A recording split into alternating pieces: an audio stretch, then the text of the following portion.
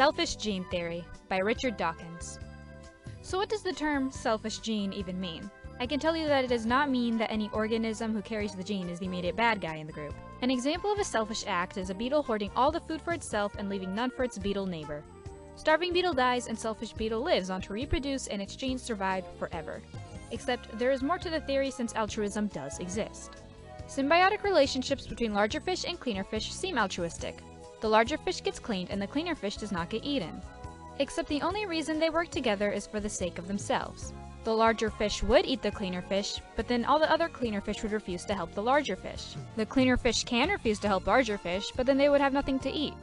So does true altruism, where one organism helps another at a cost to itself. As Dawkins has said in his book, the animals will be treated as machines with a goal to survive. So imagine all animals as robots with a goal to survive and reproduce, survival machines. To remind everyone of this notion, every animal will look like this. The selfish gene theory discusses altruistic behaviors and selfish behaviors and even connects them. Two completely opposite things working together? Yeah, look at this example. Dawkins believes that the selfish gene will look out for itself and its copies. An adult lion would not kill its own child with 50% of its genes because the selfish gene codes the robot to replicate.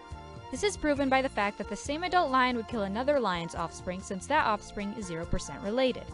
The lack of cannibalism in lions is also altruistic, but it comes from what the selfish gene wants. The cannibalistic lions would kill and eat all the competition and get all the mates. Except this also means that all their children would inherit that gene and eventually kill each other. All that would be left are the non-cannibalistic lions that are altruistic to each other. This is also called an evolutionary stable strategy. In other words, by the selfish gene looking out for itself and its copies, animals have altruistic behaviors. Dawkins did assess the matter of how humans are affected by this theory. Oh, how? Memes.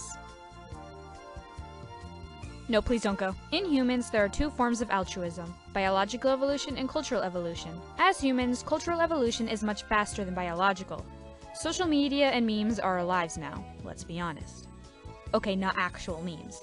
Dawkins actually uses the term meme from my meme to capture a unit of cultural evolution. Our altruism might not come from genes, but culture. Humans are more complex though, since our behavior is affected by other factors like ideas or beliefs. Dawkins' point is altruism doesn't just happen in nature. Altruism will only occur if it benefits the organism. If it helps the gene replicate, be altruistic. If the selfish ones all died off, altruistic behaviors are left. If it benefits the robot in any way, then do not attack.